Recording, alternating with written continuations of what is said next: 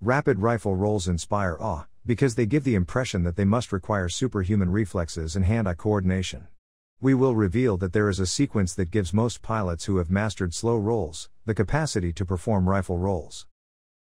The key to building up to rifle rolls is the crawl, walk, run approach. Let's start with a slow roll to the right on high rates.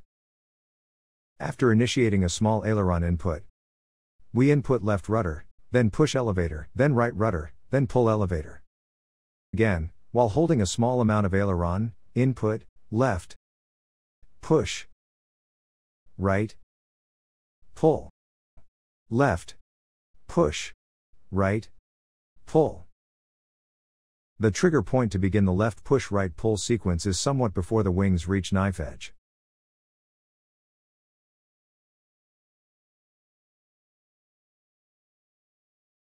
Over time, start holding in more aileron, and get used to performing the input sequence faster. Left push right pull, left push right pull, left push right pull, left push right pull, left push right pull. At full aileron, the plane will be rolling so fast that there is no time to watch the wing positions throughout. Rather, focus on watching for the left rudder trigger point.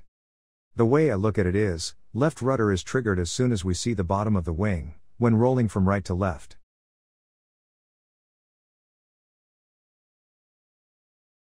Or the top of the wing, when rolling from left to right. If the plane starts to drop, stop the descent by bumping the top left rudder more aggressively. You could also input more push.